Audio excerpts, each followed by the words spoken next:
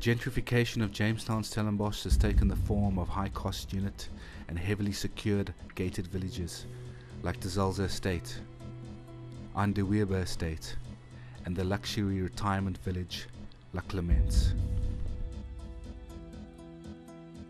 We should really look very carefully at what one can learn from the nature of property transactions in Stellenbosch.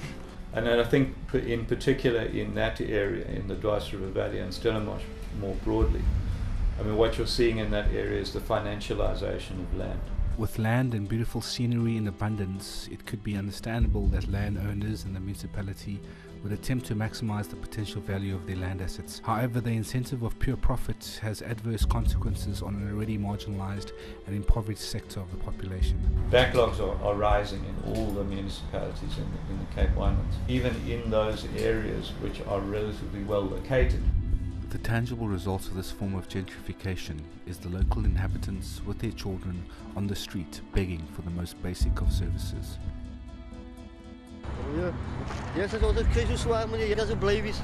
Net een beetje krijg en een beetje schoon water. Dat is koud heb ik wat ik slaap is nat meneer. Dat is goed bij van die. Ons zwaar en elke en ons water en ons wil ons huise skoon en enkel ons skoon water en ons wil kry ons wil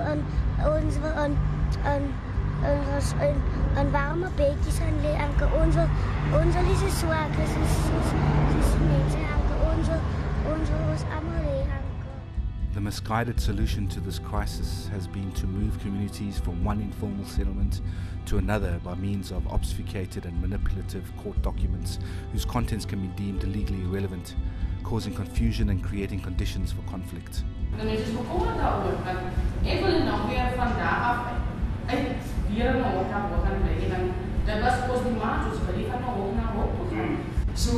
jy het vir iemand gevra van die resultate, jy gaan spyt julle mis met julle.